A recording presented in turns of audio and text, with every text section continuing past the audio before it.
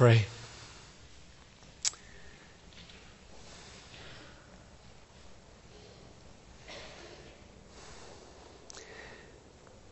Father, my simple prayer is that Bethlehem, these many people,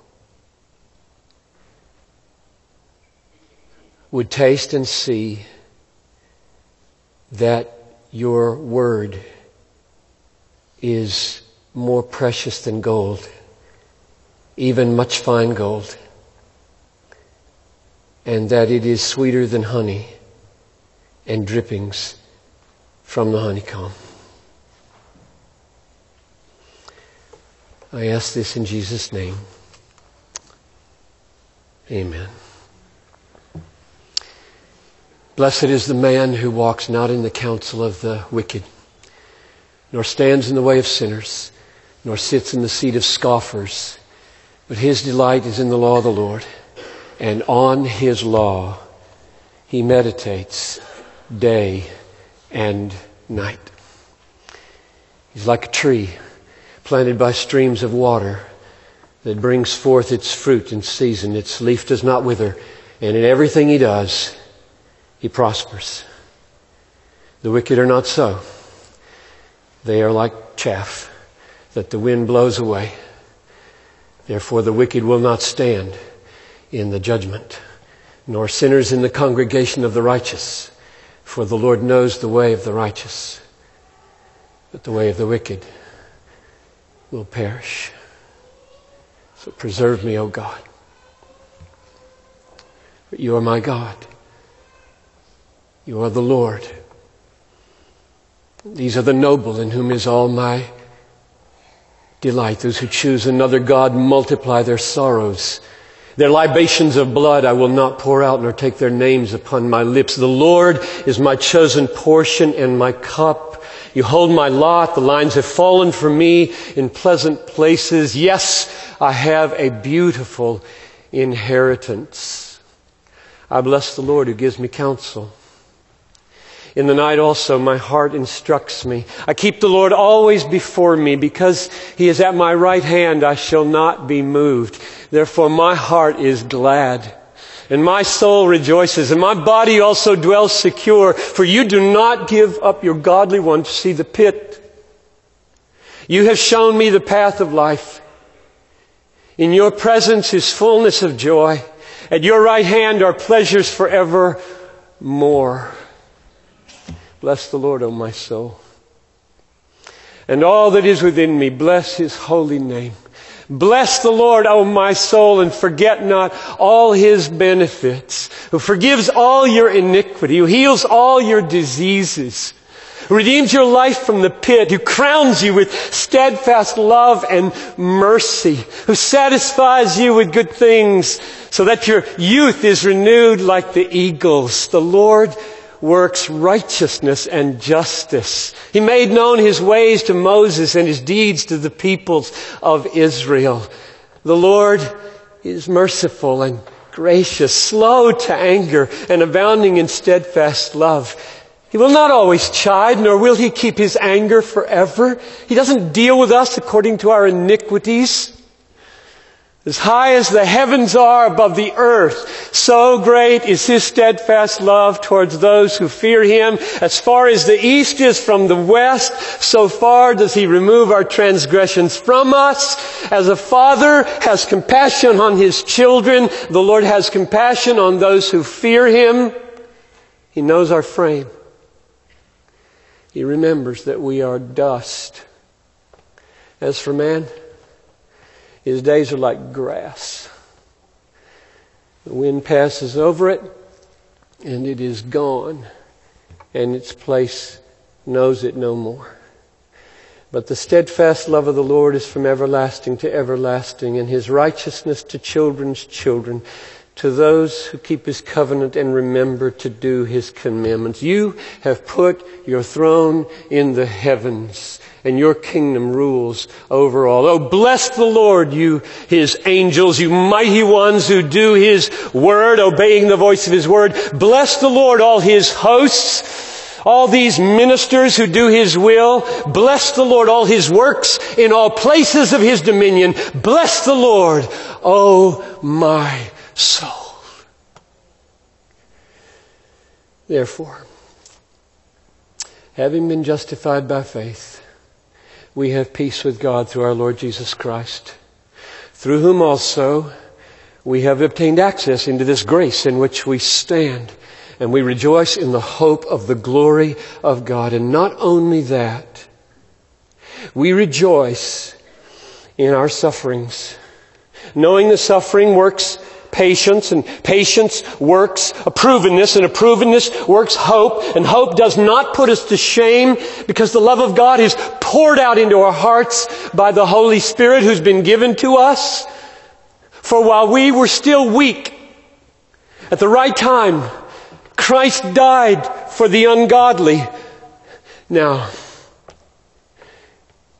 for a good man one might dare to die. Scarcely will one die for a righteous man.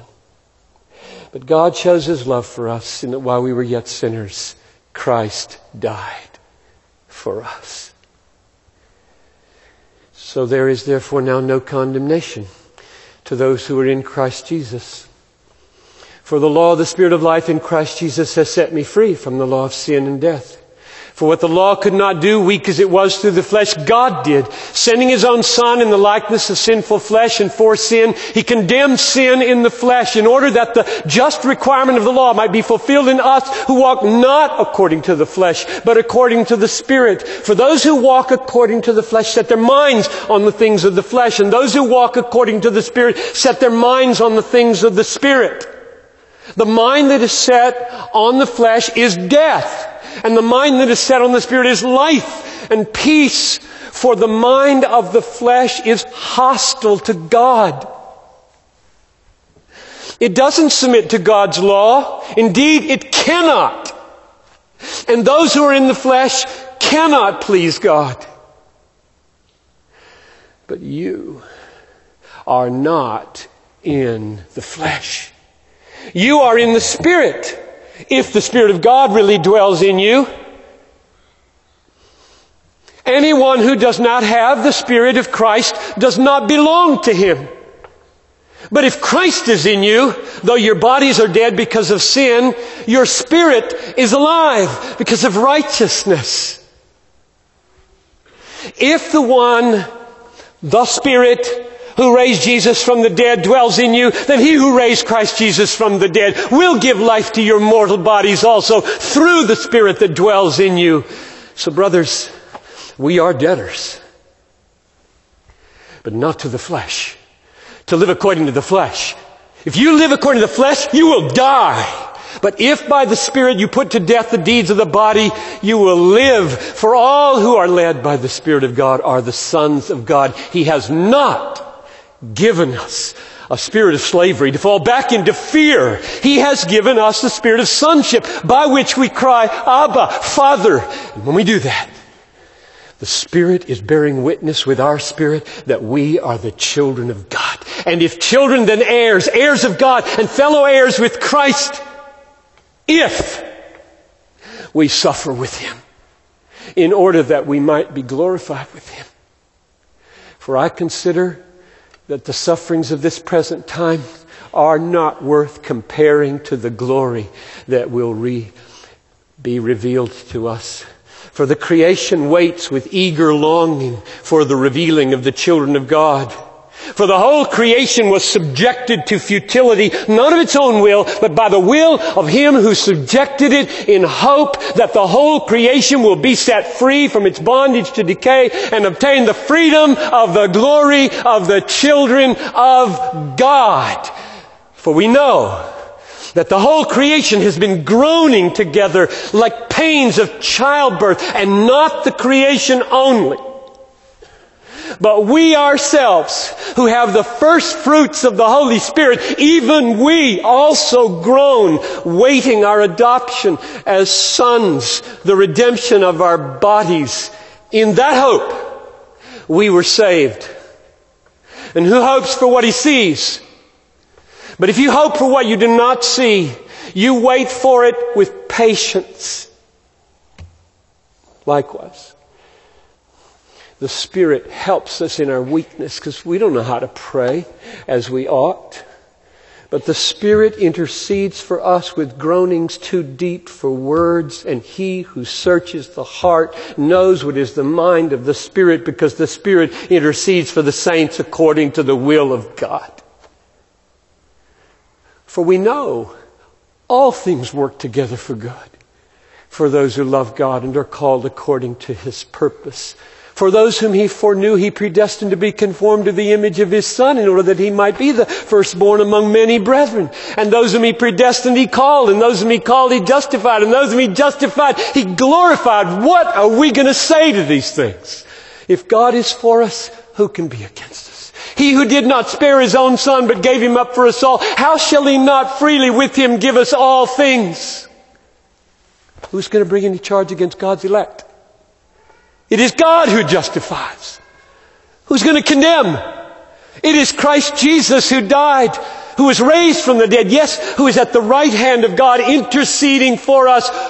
Who will separate us from the love of Christ? Shall tribulation or distress or persecution or famine or nakedness or peril or sword? As it is written, we are being killed all day long. We are counted as sheep to be slaughtered. No. In all these things, we are more than conquerors through Him who loved us. For I am sure that neither death, nor life, nor angels, nor principalities, nor things present, nor things to come, nor height, nor depth, nor anything else in all creation will be able to separate us from the love of God in Christ Jesus our Lord.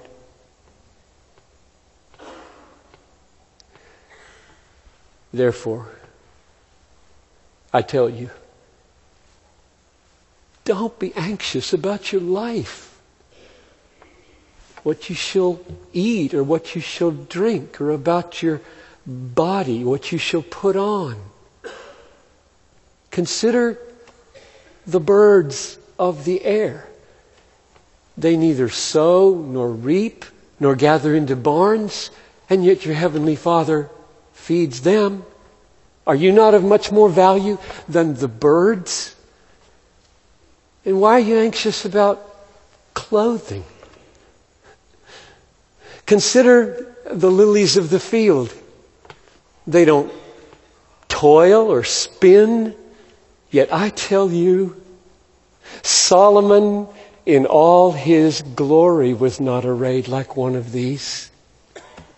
If God so clothes the grass of the field, which today is alive and tomorrow is thrown into the oven, will He not much more clothe you, O you of little faith? So don't be anxious saying, what should we eat, or what should we drink, or what should we wear? All the Gentiles seek these things. And your heavenly Father knows that you need them all. Seek His kingdom first, and His righteousness. All these things will be added to you. Don't be anxious about tomorrow. Tomorrow's going to be anxious for itself. Every day's got enough trouble of its own.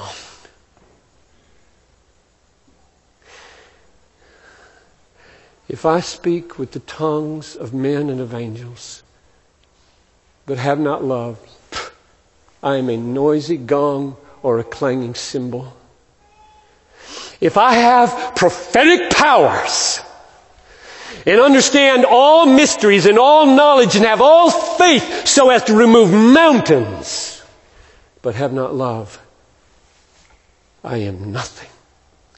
If I give away all my possessions and deliver my body to be burned and do not have love, I gain nothing. Love is patient and kind. It does not envy or boast. It is not arrogant or rude. It does not insist on its own way. It is not irritable or resentful. It does not rejoice at wrong, but rejoices together with the truth. Love bears all things, believes all things, hopes all things, endures all things. Love never fails.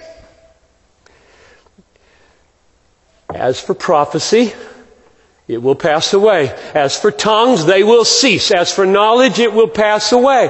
For now we know in part and we prophesy in part. But when the perfect comes, the partial will pass away. When I was a child, I spoke like a child, I thought like a child, I reasoned like a child. But when I became a man, I put away childish things.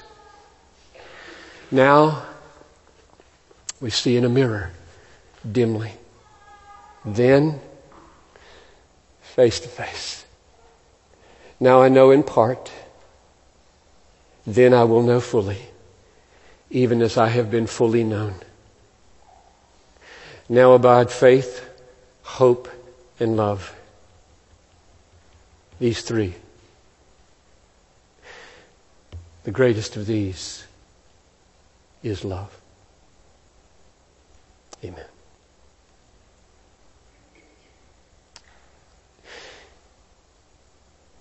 The reason I began this message by reciting Psalm 1, Psalm 16, Psalm 103, Romans 5, 1 to 8, Romans 8, Matthew 6, 1, 25 to 34, 1 Corinthians 13, is in the hope and the desperate prayer that God would do for you what He did for me 31 years ago. I was 31 years old and I walked into the gym at Bethel College for chapel. I was teaching.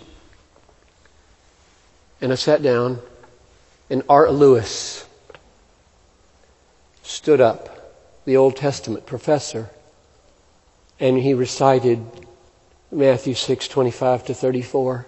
That's all. He just looked at us and recited it. I was stunned. I was 31 years old and had never seen anybody in church recite the Scriptures. It blew me away.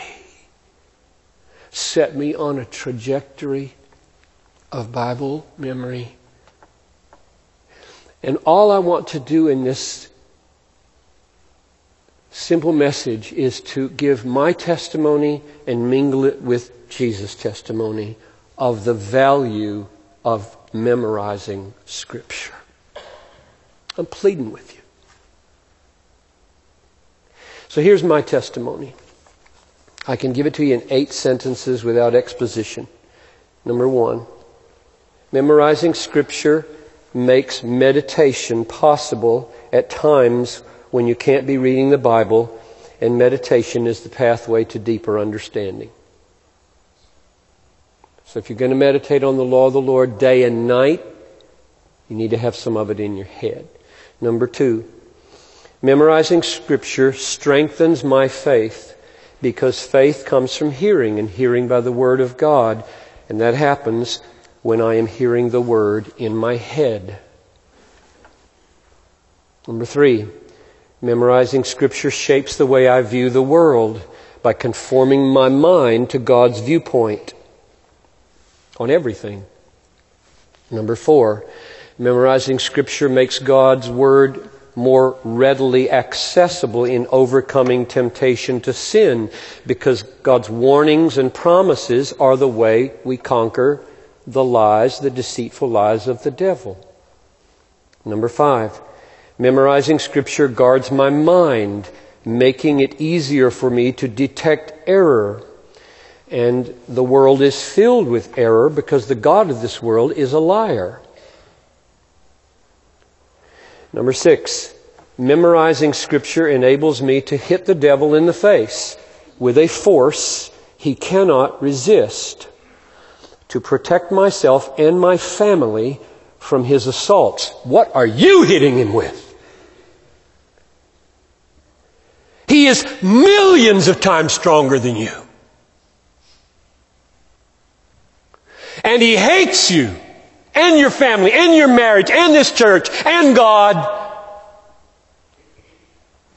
How anybody walks through this devil-ruled world without a sword in their hand is beyond me.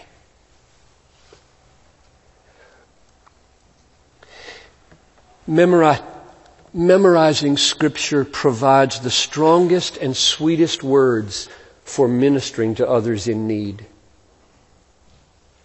Ever been caught off guard with somebody in need? You don't need to be caught off guard. And finally, number 8, memorizing Scripture provides the matrix for fellowship with Jesus because He talks to me here and nowhere else. But oh, sweetly, powerfully, authentically, really speaks to me here. And then I speak back to Him in prayer. And if this is here, we can talk anywhere. And it's sweet. It is very sweet. That's enough of my testimony. I don't count. Jesus counts infinitely. So let's go to John 15:7.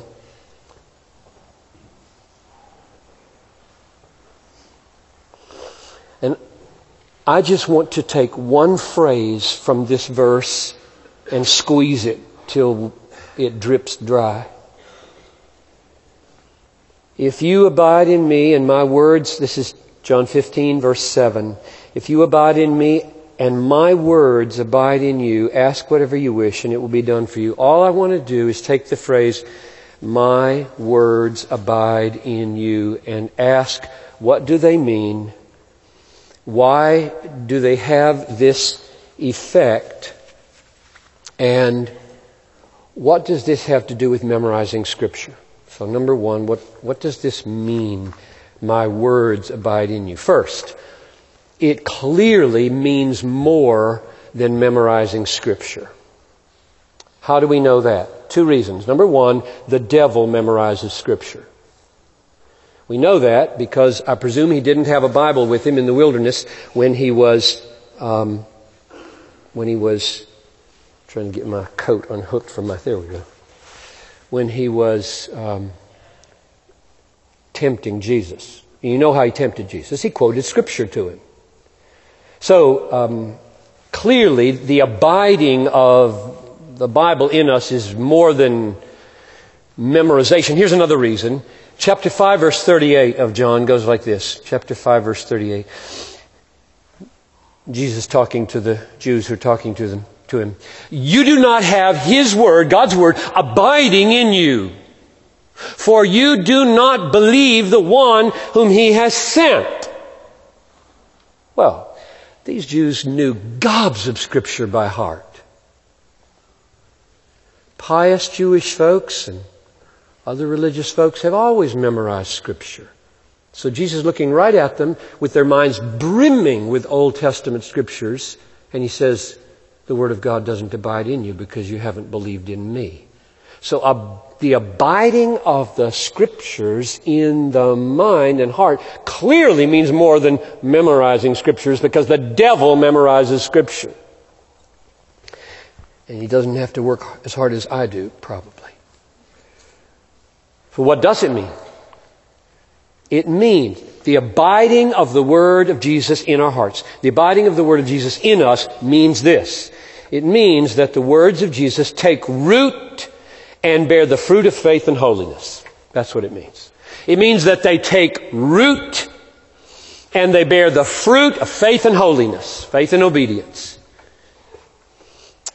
John 5:38 we just read goes like this. You do not have His Word abiding in you, for you do not believe the one whom He has sent. So believing and abiding of the Word in Him are put together. If the Word is abiding, you're believing.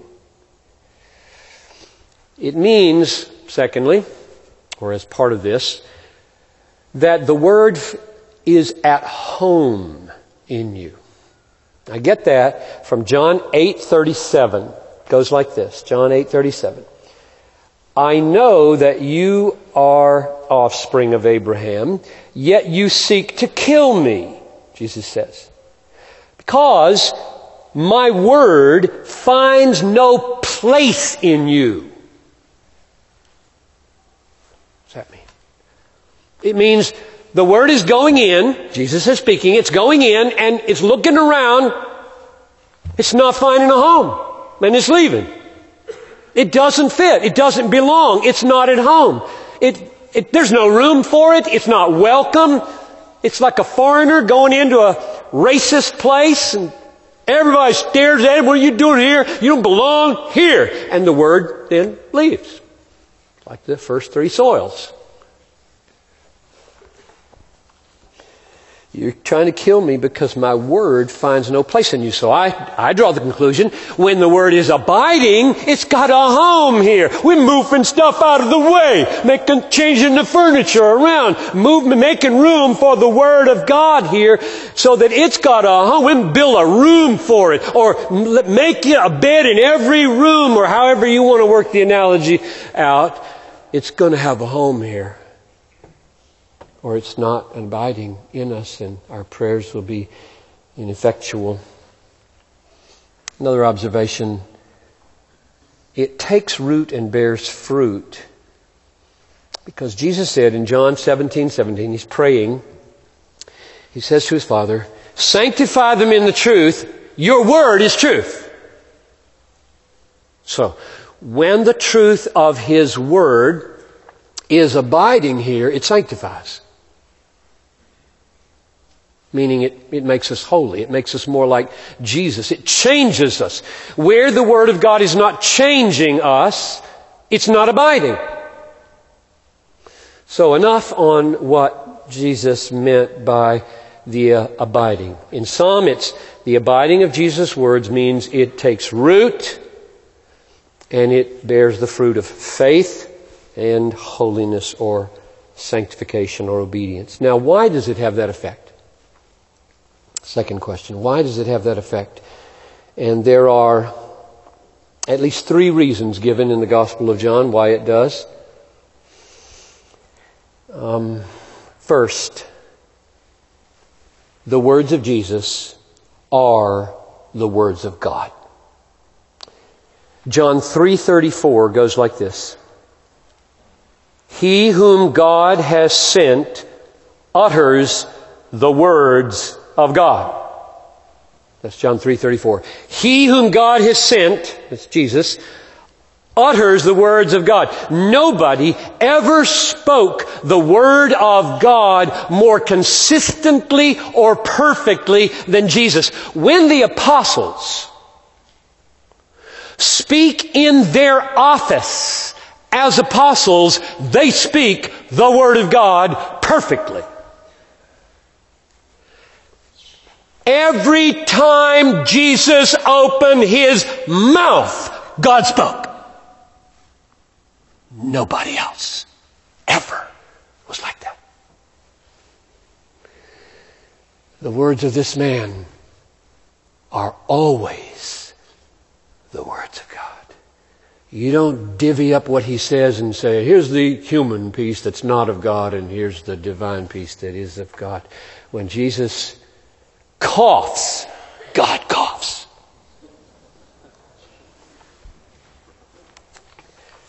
Number two, reasons why it has this effect.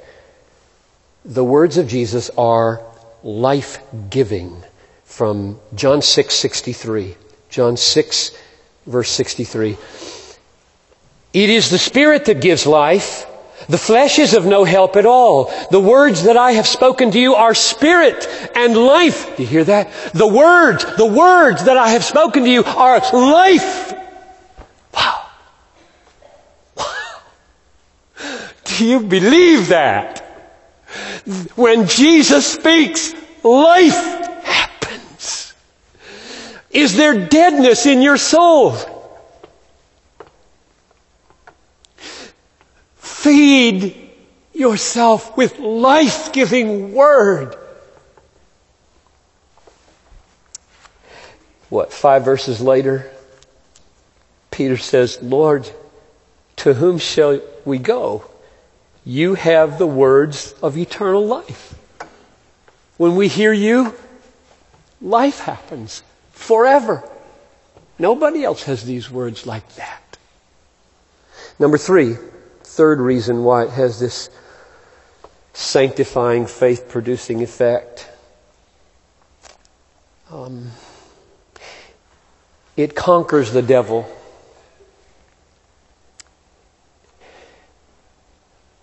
We have a supernatural enemy. I've been moved by this because in my preparations I ran across again that old verse near the end of 1 John that says the whole world lies under or in the power of the evil one. And it hit me like it never had before that the world is absolutely defenseless against the devil.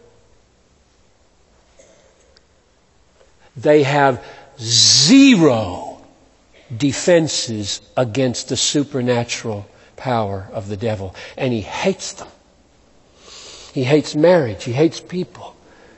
He hates God. He hates churches. He hates you. And without the Word of God, we have zero defense. None. Do you believe that? None. He's called the God of this world for a reason. He rules absolutely except where God's providence restrains him. And oh, believe me, God's providence is restraining him big time everywhere. And nobody knows what mercy they are enjoying when the sun comes up. Or this land of ours holds together another day.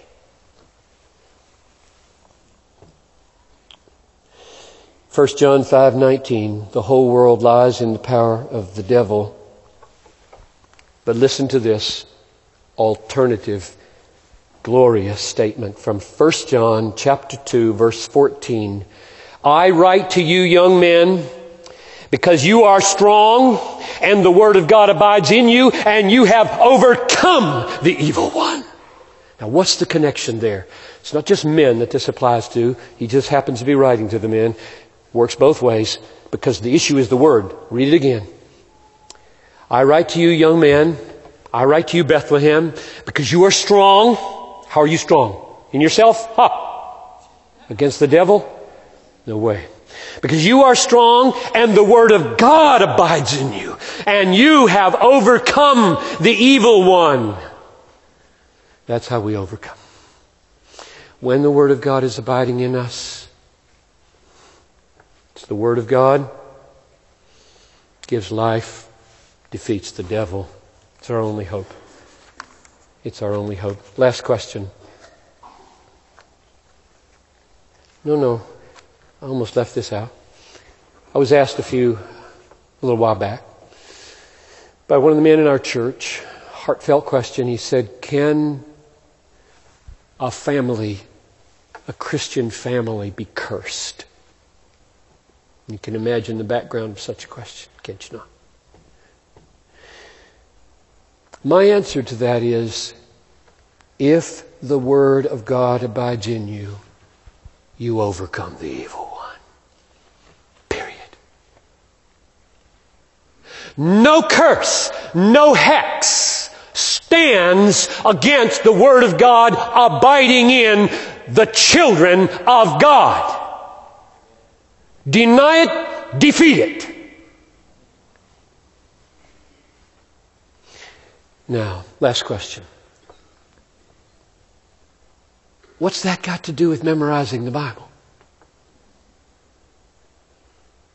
Nothing in the Bible says you have to memorize the Bible. There's not a verse in the Bible that says you have to memorize the Bible.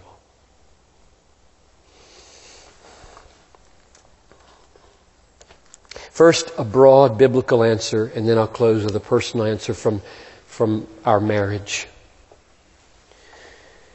The broad biblical answer is this. What does this have to do with Bible memory? This abiding of the Word of Jesus in us, the way we've been talking. It goes like this, a sequence of thoughts. The Holy Spirit awakens life and faith and personal transformation. That's His work. Got that now? The Holy Spirit, God the Spirit, awakens life, quickens life, and begets faith. And through life and faith, He transforms people. Love, joy, peace, patience, goodness, kindness, meekness, faithfulness, self-control are His fruit, His work. We don't do that. God does that. That's step one in the sequence of thought. Step two, He does it through the Word. The Holy Spirit awakens through the Word, transforms through the Word. 1 Peter 1:23, born again by the Spirit through the living and abiding Word. John 17:17, sanctify them in the truth. Your Word is truth. So new birth and sanctification are the work of God, not any other way than by the Word. The Word is huge.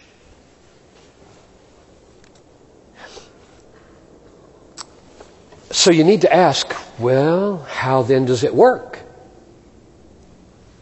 This is the Word. So, I'm going to make a little harness, sort of like a pistol, the FBI. Going to wear this all day on my heart. And I'm going to walk around. Will God sanctify this to me and transform me because I'm carrying it here? What's the answer? The answer is no. The answer is no. Sorry about that. We'll talk afterwards. You probably have a really good idea in your head what you meant. The answer is no, because God created you with a brain. He didn't have to. He created you with a consciousness. He created you with a will and emotions and thought. And the way He ordains for Christ to be magnified through His Word is for there to be a connection created with these words and this brain. And then this will and this heart. If you just try to do this and never read it, never read it, so there's no connection between the meaning of these words and your brain, it has zero effect in your life.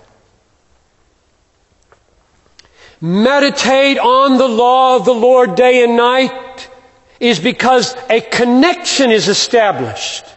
And by the connection of the meaning of God in His holy Word and my construction of that meaning in my brain and its effect on my will and my heart, I'm changed by the Holy Spirit's using all that seemingly natural process for our change. So, my answer to what's all this got to do with memorizing the Scripture is this. When we memorize the Scripture, we make that connection between this and this and this more constant, more deep, and more transforming. I'll venture this. Realistically, nothing can replace it.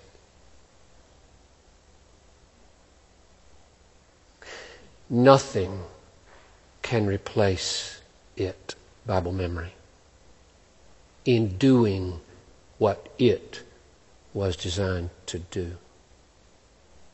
In forging a connection between this and this and this. Closing testimony from Noel and me. On December 21st, we celebrated our 40th wedding anniversary. That was a couple weeks ago. We went away for 2 days, and among other things, we read, this is funny, Psalm 40 and Isaiah 40. We talked. We talked about the year and the years. That's what anniversaries are for, right? Past and future, taking stock, regretting, repenting, resolving. And we thought back how many times we had sat at a lunch, say at Eddington's or Famous Dave's or Leanne Chin or Jimmy John's. This is our style. How many times we did our date lunch on Monday and we sat across from each other and rehearsed for a half an hour the pain of the years and the reasons for discouragement now.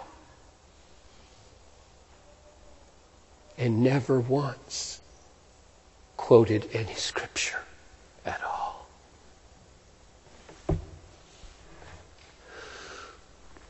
And then we read in Psalm 40, verse 5. And we paused and we said, we've never done this before. We are going to make a verse our year marriage verse. We've never had a year, if we have, I've forgotten it, a year marriage verse. And it goes like this, and I'll explain why, and we'll be done. Psalm 40, verse 5. We're working on memorizing it, and for some reason, I'm finding it a tough verse to memorize. You have multiplied, O Lord my God, your wondrous deeds and your thoughts toward us. None can compare with you. I will proclaim and tell of them Yet when I tell of... Thank you, Noel. Say it again. Yet they are more than can be told. Now, here's the relevance. The number of the wondrous deeds of God is uncountable. The number of His thoughts toward our marriage, His thoughts as our Father toward us, our children, our grandchildren, our marriage, the number of those thoughts is beyond counting. And as a husband, now this is a little tiny exhortation here to the men. I believe those lunch times of God's silence is my fault. The number one responsibility of a husband is to lead with the Word of God. And when 1,000 reasons are being accumulated and moped over for why we are sad, it's my job to rise and call down some of the wondrous deeds of God, some of the thoughts of God, and proclaim them and tell of them. That's what we decided we would do. So you can ask us in June or July, how's Psalm 40 verse 5 going? Because I went to my little Apple computer and I entered it as a daily reminder for every Monday at 11 a.m. in the year. You will sink, folks.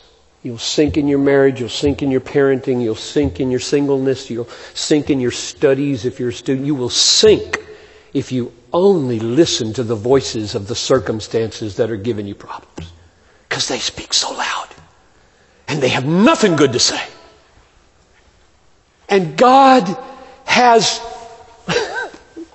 This is a very thick book. He has so many wondrous deeds and so many thoughts towards His children. Hundreds and hundreds of thoughts towards His children. I will proclaim and tell of them, yet they are more than can be told. Well, that's my testimony and our marriage testimony. May the Lord make His word dwell richly this year at Bethlehem. You really should come Wednesday night. You really should. It's all about Bible memory. Let's pray. Father in heaven, I cannot begin to recount your kindness to me, in my wife, in my children, in this church, in preaching, and above all, in Christ, who comes to me only by His Spirit through the Word.